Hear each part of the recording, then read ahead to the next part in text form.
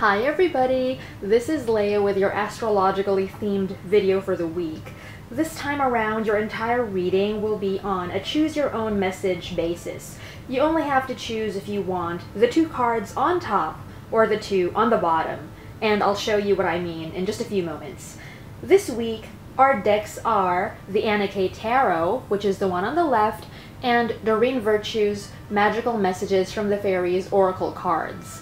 I know that we haven't had astrologically themed videos for the past couple of weeks, so I figured I'll give you a special treat by using decks that we've never ever used in our reading videos before.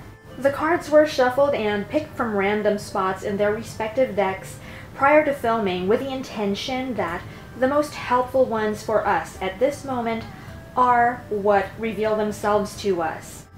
Watch the videos for your sun, moon, rising, and any other prominent sign in your birth chart because, as I always like saying, your sun sign is only one part of you.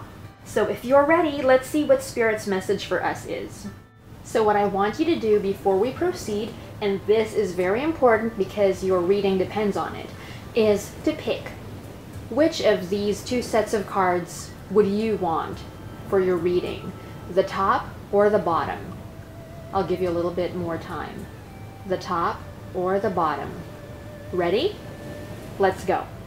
Welcome Sagittarius suns, moons, risings, and everyone else with prominent Sagittarius energy in their birth charts. If you chose the top cards, these are what you got. Two of Cups and Business Venture. Trust and follow through on a new business idea or career opportunity. What's being brought to your attention now is the relevance of a partner to a business situation or project.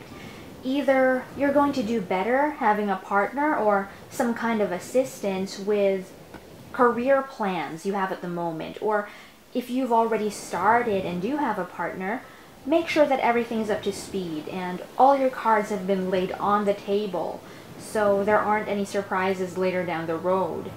In any case, this message is all about examining how a partner fits into any plans you have regarding business at this time.